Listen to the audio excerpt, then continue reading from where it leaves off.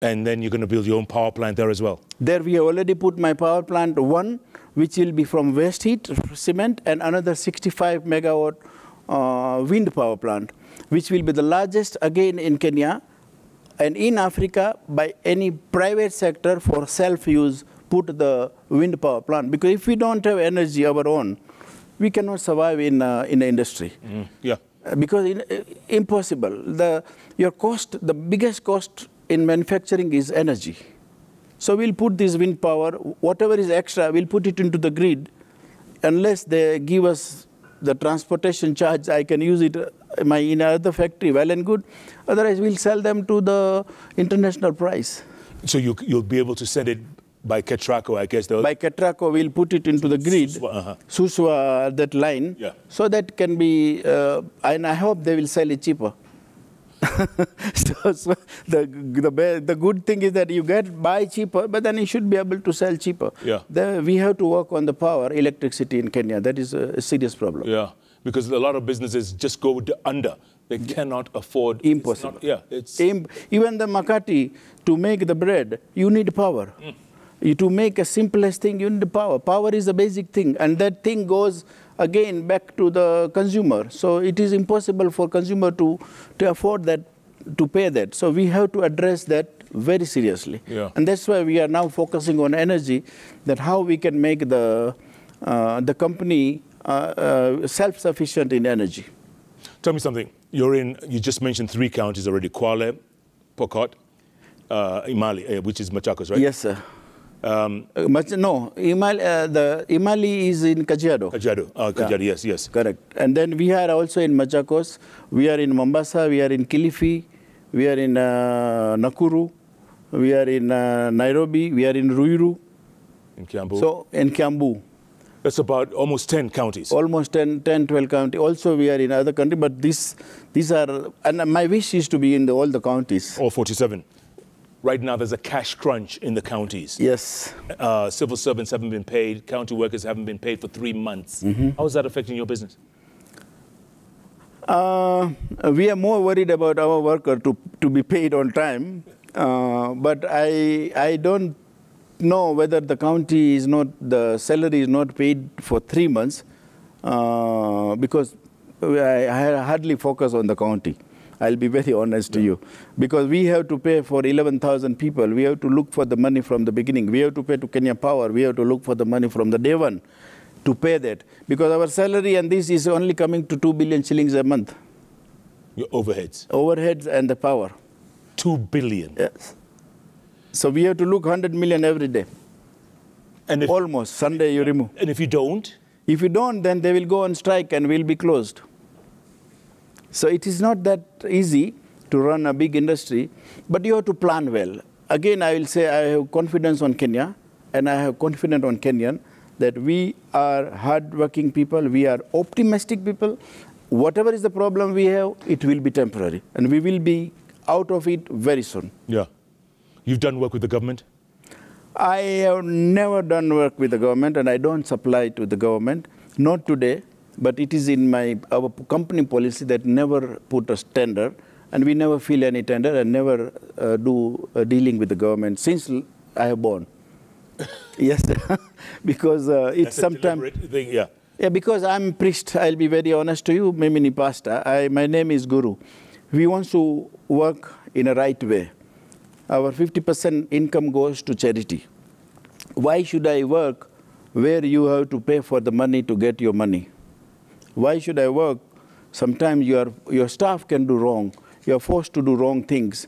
So we never thought that we would like to work and supply anything to the government. Not today, not even the past. Do the government leaders consult someone like you? I mean, if you're spending 2 billion shillings a month. A month, yeah. I mean, it's a ridiculous, and it is a big amount. So sometimes but God is great. Let me be very honest. In COVID time also, we never release anybody. All people were working. And in that difficult time also, by somehow, God willingly, we were able to pay on time And we have increased the salary even in the COVID time to my workers. And no one was laid off? No one was laid off. Until today, they are working. I have staff working with me last 35, 40 years. There's 3 generations working with me. They are my family. They are my strength. They are everything for me. I can do it. That's my Kenya. Yeah. Tell me something. This is really, you made me very curious now. How did it all begin? My beginning was, of course, I was in the temple when I was 16 years old, and praying to God, fighting with God that why you put me in this difficult situation, because I am unable to play with my friends and all this, but it was for a reason.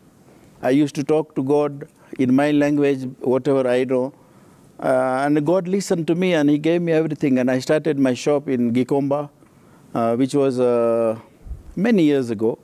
Then I got married when I was 22 years old, very young. My wife is from Thika. So we used to work together. She used to drive the truck, trailer actually. Your wife? My wife. I used to load because we can't afford driver at that time. And we were 4 staff, me, my wife, and 2 more to load. She goes to Isli, she goes to Gikomba, somewhere, wherever is to go. She goes, because sometimes she goes, sometimes I go to deliver the steel. And that's how I started in Gikomba. That time our sales was about 60,000 shillings a month or 100,000 shillings a month, because steel was very, very reasonable. 36 shilling was $1 at that time. 36 shilling $1. Wow. Wow. And but the things, time changes, and things have changed. But God have really helped me, and we had a good focus. We had a good wish for the Kenya. We had a good wish for our people, and hard work. And our target was to make sure that we do everything, whatever we do, it should change the people's life in the country. Yeah. And that's what gave me the success. You still talk to God? I still talk to God every day, twice in the morning and evening. In the morning at 5:30, in the evening at 6:30. Sometimes He listens. He's very stubborn also. Sometimes He listens. Yeah. But one thing, Jeff, I must tell you, and I must tell to all the Kenyans through your help of this media, that in a reality, if you talk to the way I'm talking to you, the way I trust that Jeff is sitting here, and if you trust the God that is there, if you talk, you will get the answer. Has He ever talked back? Every day. Every day, any difficulty. I've gone through a lot of difficulty in the past. Like what? It was many difficulties I've gone through. Some of them I may not be able to explain you, but it was as big as my business could have been trampled, could have been gone down. But if I don't trust God, then I have no right to tell you. If I can preach only if I practice. Mm-hmm. So I trusted on God so much that He kept on giving me the answer and reply, do this, do this, do this, and everything will be okay. I believe one thing, that if you are right and if you are truth, nobody can do anything. I did say in my speech in Kwale that I must say I'm not a politician, but I should say that this government at the moment has come, had actually speaking, nobody knew. Yeah. I don't think so they had money. I don't think so they had power. I don't think so they had any vezo, what you call that, the control of anything. But today it is there. It is God. I'll be very honest to you. God can make you or me king and can make us a small street boy. Mm. So that is God. That's why we believe in God. Our destiny is confirmed. Where we are going, it is confirmed. We have to go there. We will go there, and there is a reason for going there. Why you are with me here today, there is a reason for that. It's God? It is God. There is something, reason you will see maybe after a few years why you meet somebody in life, for a reason. It is destiny is fixed. Even Bible says your destiny is fixed. You do your karma. You do your work in a right manner. And if you do it in the right manner for the population, for the binadamu ya watu, ya Mungu, if you do the work keeping in mind the people of your country, you can't do the whole world, but at least you can do for the country. Whatever you can, you will be always successful. I didn't have anything. You are saying country broke? I was broke. I didn't have the food to eat in the afternoon or in the evening. Maybe once I used to get the food. So I was broke. But God made me somebody today. It's not my hard work. It is my destiny was set by the God. Because my intention, our intention is to do for the others, not for ourselves. Did you ever think of giving up at some point? Giving up working? Yes. No, I don't want to give up until I am alive. Why? Is because giving up is for yourself. I'm not working for myself. I'm not working for my family. Because we have sufficient enough money to sustain this life. But you have to work for 11,000 people. And my dream is to employ in my life at least 50,000 people in Kenya. So if I employ 50,000 people, that time God will guide me that now you do something different. But I want to keep on working for the country. I want to keep on working to remove the poverty from the country in my capacity. And I will continue doing that. You think that's possible? It is possible. If possible, a person cannot have food in the afternoon and cannot employ more than 2 people. If the same person have got 10 to 11,000 people working for him, then this is a very simple job. At the same time, when you read in the newspapers or you see on TV, the amount of money being stolen every day. Yes, every day. Every day. Every day. See, there's a lot of money and a lot of leakage is there. There is no doubt about it. But what I believe that if I am good, I want to make sure that I do good and in the best way possible in my life. And I should become the best person which God's like. Because when in our language we say that when you will go to God, God will ask you what you have done to my people when I sent you. I don't want to say that I have built the factory. I don't want to say that I employ so many people. I want to say that I have given the life to so many people. And on behalf of you, I have done something in the return of you have given me the life. And that is what is keeping me alive. People are stealing, no problem. But if I see them, then I might start stealing. Impossible. There is a fire everywhere. We have to look for the place where there is no fire. You must be 1 in a million.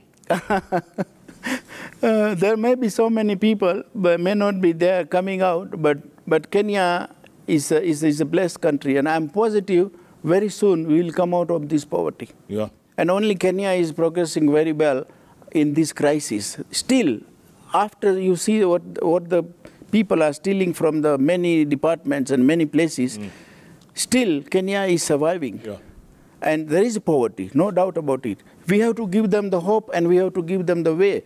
And the leaders, whoever is the leader is appointed by the cabinet or by the president and by everybody. If the leader don't perform for the people of the country, then they will pay for it. Yeah.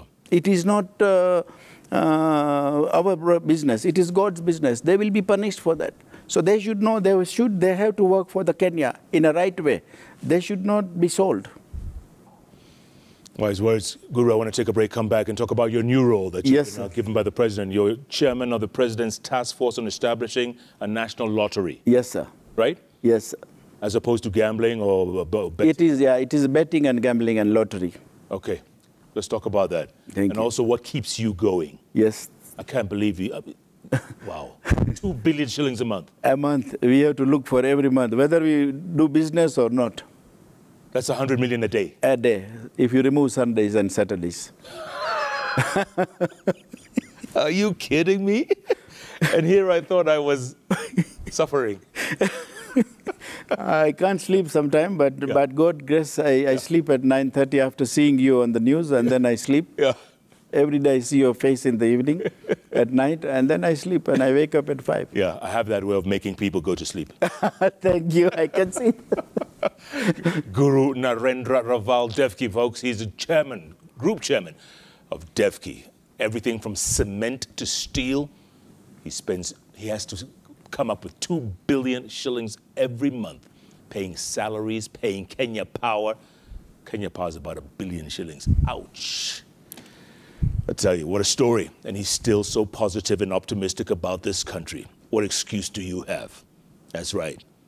We're going to take a break, come back, talk some more. In the meantime, don't forget, JKLIVE is powered by APA Insurance, where life can be unpredictable. Accidents can happen, or unexpected illnesses can leave you with financial burdens. But with APA Insurance, you can protect what matters to you most. Whether it's your health, your car, your home, APA Insurance has you covered.